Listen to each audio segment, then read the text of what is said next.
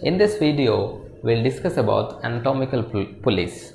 Guys, please do watch the videos completely so that you won't miss the exact concept of biomechanics in each and every topic. Okay, let's start, guys. First, as we start in every video, first is the definition. What is an anatomical pulley? Okay, when the direction of pull of a muscle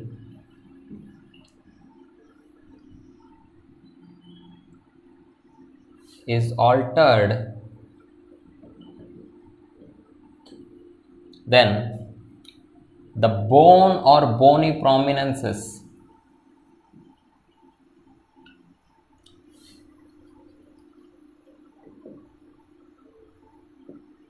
causing the deflection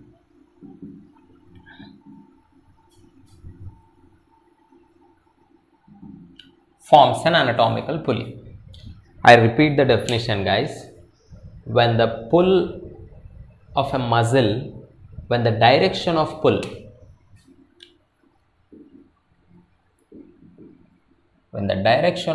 of a muscle is altered, then the bone or bony prominences which causing this deflection forms an anatomical pulley. Anatomical pulleys are nothing but the bony prominences which causes the deflection of the muscle. Okay, a pulleys change the direction. They only change the direction without changing the magnitude, the amount of force applied. They only change the direction, guys. They won't change the amount of the force which is applied to that particular segment. Okay, now the change in action line caused by the anatomical pulleys causes the muscles results in increasing the ability of that particular muscle to produce the greater amount of torque. Okay, now we will take these examples. This is the humerus, okay, and this is the glenoid cavity. Now this is the deltoid muscle which inserts at this is the middle fibers of the deltoid, middle fibers of deltoid. Now the deltoid muscle inserts at the deltoid tuberosity of the humerus, and this middle fibers takes origin from the lateral border of the acromion process of the scapula. Now, this diagram is a schematic representation of the muscle force which is produced by the middle fibers of the deltoid if the muscle acts in a straight line, that is between the origin, this is the origin and insertion. See, guys, if the muscle acts in a straight line, this is the representation. Okay, this is the straight line in which between the origin and insertion. Okay, now let us come back to this schematic representation. In this, as the deltoid muscle passes the actual glenohumeral joint, it is actually wrapped around the round head of the humerus and the acromion, and this humerus and the acromion causes the deflection of the fibers and resulting in a force vector, that is FMS, that is a muscle force vector in this direction. Okay, so the humeral head and acromion process acts as anatomical pulley.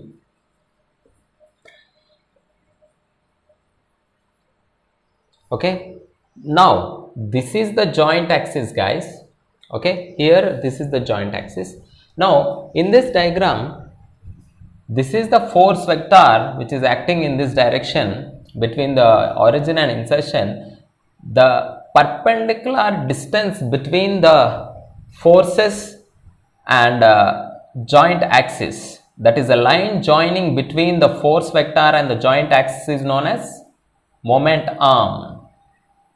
So in this, the moment arm is very small, okay, the distance is very small, whereas if you see here, due to the deflection caused by the humeral head and the acromion process, the moment arm, that is from the joint axis to the force vector, is greater.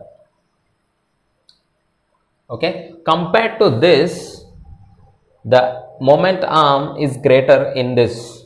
Okay, so the action line and the direction of the muscle force vectors are significantly different in these two schematic representations, although the point of application and the magnitude of forces are same. This indicates that the point of application is same in these two diagrams and also the magnitude, but the action line and the direction of the force vectors, muscle force vectors, are different. Muscle force vector in this diagram is in this direction, and in this it is deflected at an angle. Okay.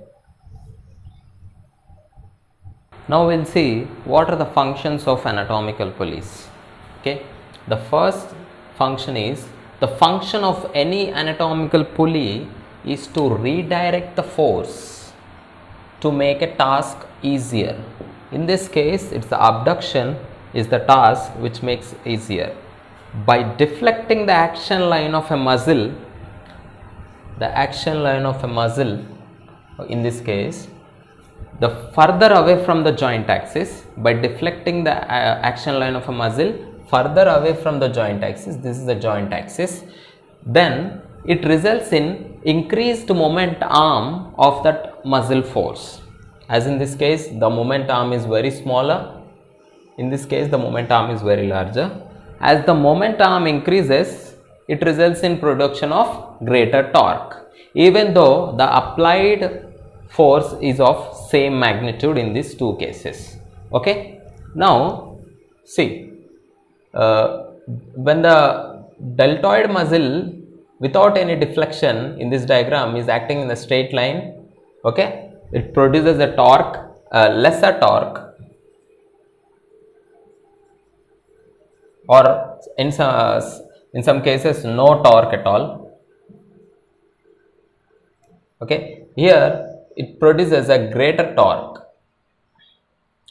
Torque is nothing but the strength of the rotation produced by the force couple, and it is the product of the magnitude of the one of the forces and the shortest distance between them.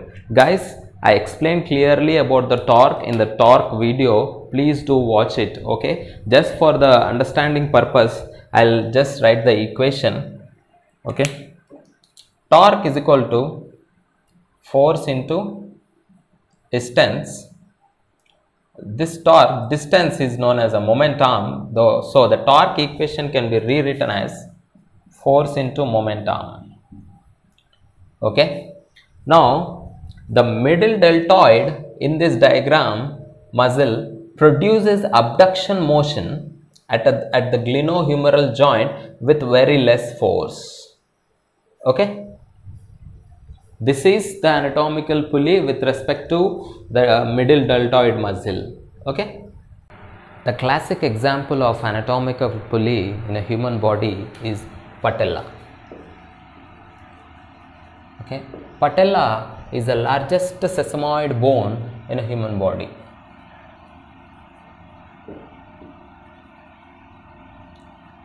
Sesamoid bone. Okay. Now we'll see this diagram. This is the femur.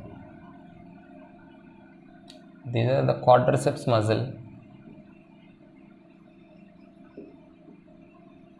Quadriceps muscles group. Okay. This is the quadriceps tendon.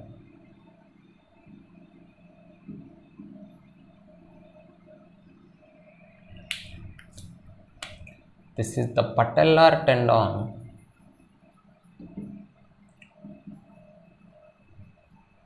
Okay. Now the quadriceps tendon lie parallel to that of the femur. Okay. and along with the quadriceps muscles. Okay, now the quadriceps tendon inserts at the superior pole of the patella, and it continues on the surface of the patella and continues as a patellar tendon, and this patellar tendon takes origin from the inferior pole of the patella and inserts at the tibial tuberosity of the tibia. Now this is the axis of rotation which is located on the lateral condyle of the femur. Now the line of pull of the quadriceps muscle on the left foot segment. Before that, if you remove the patella, if you think that the patella is not there, then the line of pull of the quadriceps on the leg foot segment will follow the patellar tendon, in this direction. Okay, and it is parallel to that of the leg foot segment. If you extend this, it is parallel to that of the tibia and fibula. Okay, so the moment arm here, it is a joint lining from the joint axis to the force vector. This force vector is denoted as FMS, which is a force vector exerted by the quadriceps muscle group. Hence, the moment arm here is very small. Okay. Now, if you take this example, here the same, these are the quadriceps muscle group, this is the patella, this is the axis, which is located on the axis of rotation located on the lateral condyle of the femur, this is the patella tendon. The patella is embedded in the quadriceps tendon and it pushes the tendon away from the femur, okay, it pushes the tendon away from the femur in this direction. Okay, so the action line or the force vector is deflected at an angle with respect to that of the patellar tendon in this direction, and when we draw the moment arm from the joint axis, okay, so when compared to this, when the force vector which acts in the vertical plane following the patellar tendon, when the patella is removed, so the moment arm is very small, and in this case when the patella pushes the quadriceps tendon away from the femur, it causes the deflection of the force vector of the exerted by the quadriceps muscle, and in this case the moment arm is larger. Hence, greater torque can be produced in this case with less force.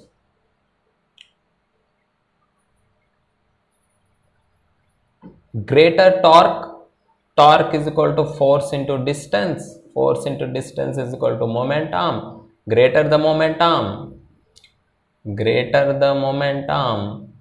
greater the torque. Okay.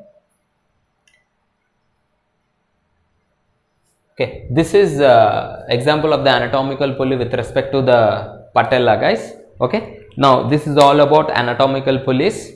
Okay, the definition, we have studied about the anatomical pulleys with respect to humerus and the acromion. This is with respect to the patella, and we have studied about the functions of the anatomical pulleys. If you like the video, please subscribe to my channel.